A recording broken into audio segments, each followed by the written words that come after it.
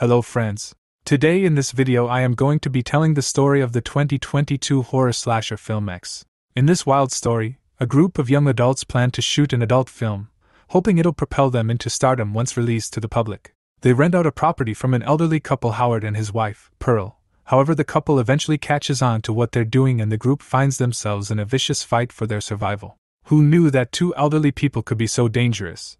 But director Wayne and his film crew are about to find out firsthand how vicious they are. Want to find out if anyone makes it out of this slasher alive and maybe a sequel could be coming? Well, stick around to find out because spoilers ahead. Watch out and take care. The story begins with the local sheriff's office driving up to an old farmhouse that seems to have had some crazy intense murder spree happen, as there are dead bodies everywhere throughout the house. The cops go through the house looking for any survivors, and when they get to the basement, they see something crazy. But we as the audience are not shown what it is, and the screen cuts to black.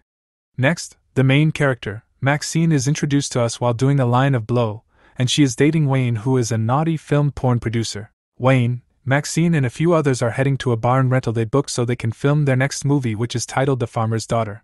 I think the title explains for itself what story they will be telling in their movie. Going with them on the trip is the star actress Bobby Lynn, the male actor Jackson, the movie director RJ, and RJ's girlfriend Lorraine, who is the sound girl. They seem to all get along with each other, but don't seem to be the closest of friends, and they act how you would expect coworkers to act together, not best friends. While driving to their destination, they stop at a convenience store to get some gas and snacks, and inside Maxine tells Wayne how she wants to be famous, and it is his job to make sure that happens. Wayne guarantees her that her wishes will come true, and they are going to hit big with this movie they are filming. We also see how much RJ likes directing films, and he cares about the story being told, and is just using porn as a way into the film industry, as he really wants to become a real movie director. The gang gets back in the van and heads to the farmhouse that they will be staying at. They rented the place online, and they rented a small barn that is behind the house and away from the actual farmhouse, so the renters will not know what they are doing there. When Wayne goes up to the front door to check in, he is met with hostility by the man that lives there, Howard. Wayne explains that they are the renters and aren't looking to cause any trouble, and Howard remembers the booking after he hears this. When they get out of the van to head down to the barn, Maxine sees an extremely old lady in the window staring at them very weirdly. After they get settled in the house, they immediately begin their filming and getting down to business.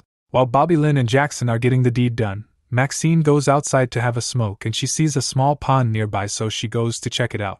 Maxine takes off all of her clothes so she can take a dip in the pond, and off in the distance is the old lady staring at her. An alligator sees her off in the distance, and starts slowly swimming towards her, and right when the gator is about to pull her under, she gets out of the pond and onto the dock. When Maxine starts walking back to the barn, she sees the old lady up at the house and waves at her. The old lady's name is Pearl, and Pearl waves at her to come say hi, so Maxine does just that. Maxine walks up and into the house and sits down to have a glass of lemonade with Pearl. Pearl shows Maxine some pictures of when she was younger and is trying to imply to Maxine that she was once a sexy, young girl as well, and she is jealous that Maxine is that right now. Howard arrives back in his truck, and Pearl tells Maxine to leave before she catches her inside, and it will anger him. Maxine sneaks out of the back door and runs back down to the barn before Howard can catch her. Wayne then tells Maxine that her scene is up, so they go off into the barn to film another scene of the Farmer's Daughter movie. As she is getting jiggy with Jackson in the scene, Pearl walks up to a window on the wall and sees what they are doing, and this gets her very aroused and in the mood to get down. Pearl then goes back up to main house and tries seducing Howard so they can have some old people sex, but Howard sadly turns her down. Back down at the bar where the film crew is staying, and everyone is asking Lorraine how she feels about shooting porn videos, as they think she is a quiet little church girl that is only doing this because her boyfriend asked her to. Lorraine tells them she is fine with what they are doing and that sex is natural, and they are just expressing that emotion. They don't believe that she is enjoying what they are doing, so she tells them that she wants to be an actress in the movie as well. RJ is appalled to hear this and tells her that's not happening, no matter what she says. Lorraine tells RJ that he doesn't control her, and if she wants to have sex on camera, she is going to have sex on camera. RJ asks to talk to Wayne outside, and when they go out to talk, Wayne tries convincing RJ to let it happen, and her innocent girl look would draw a lot of eyes to more viewers, and that means more money in their pockets. RJ knows that he has been outvoted, and now his girlfriend is going to have intercourse with Jackson, and he is going to have to film it. Yeah, that's going to be a no from me, dog, if I were RJ. Jump to later that night, and RJ is completely depressed by what just happened, and he starts breaking down, and bawling when he is in the shower while everyone else in the house is asleep. RJ gets so upset and grabs the keys to the truck and tries leaving them there with no transportation. But as he is about to drive off the property, he sees Pearl in the middle of the road so he can't drive out. RJ gets out and tries to help move her out of the way, and she tries kissing him and getting busy with him. RJ says no, and this pisses Pearl off, so she stabs him in the neck, killing him. Oh boy, we got a murderous 80-year-old lady on our hands. To make it even weirder, after she gets done brutally murdering RJ, she dances in the headlights like she is a young girl again. She then grabs the keys out of the ignition and is not going to let anyone else try and leave in the truck. Lorraine then wakes up and realizes RJ isn't in bed, so she gets out of bed and starts to look for him. She sees that the front door is wide open and the truck isn't where it was parked before, so she begins to get worried.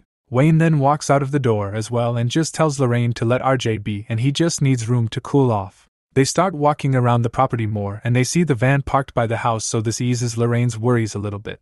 Howard then comes outside and he can't seem to find her wife either and asks Lorraine if she has seen her anywhere, so they both are missing their significant others at the moment. Wayne goes looking in the same barn they filmed in, and he hears something coming from outside, so he looks out of the same peephole from earlier, and he is stabbed through the eye by Pearl.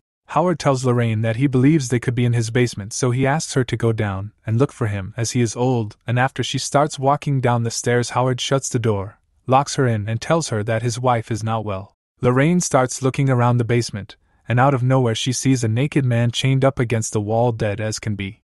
Next person to wake up is Jackson, and he walks outside and sees Howard as well with a shotgun, and asks him what he is doing out at night with a shotgun, and Howard tells him he is looking for his wife. Jackson says he will help, and after Jackson leaves the barn house, Pearl sneaks into the room that Maxine is sleeping in and takes off her clothes so she can get in bed with Maxine. Pearl, with bloody hands and all, starts caressing Maxine and even tries to big spoon her. Howard and Jackson are looking for Pearl around the same pond as earlier, and when Jackson isn't looking, Howard points the shotgun at him and shoots him dead. The gunshot wakes up Maxine and Bobby Lynn, and Maxine is surprised as hell to see Pearl lying in bed with her touching all up on her. Maxine freaks out and yells at Pearl to get out of the barn rental. Pearl then walks over to the pond area where she is greeted by Bobby Lynn, where Pearl tells Bobby Lynn that she is a slut, and then she shoves her into the pond to be attacked and eaten by the gators. Pearl is ruthless. Maxine and Lorraine are the only ones out of the film crew that are still alive, and after Maxine finishes cleaning off all of Pearl's blood, she notices Pearl and Howard walking towards the barn with a shotgun, and she realizes that these two oldies are a bunch of murderers and are taking out them one by one like they are Jason Voorhees. Maxine hides under the bed, and once inside, Howard and Pearl sit down to tell each other no matter how old and ugly they get, they will always love each other and are each other's soulmates.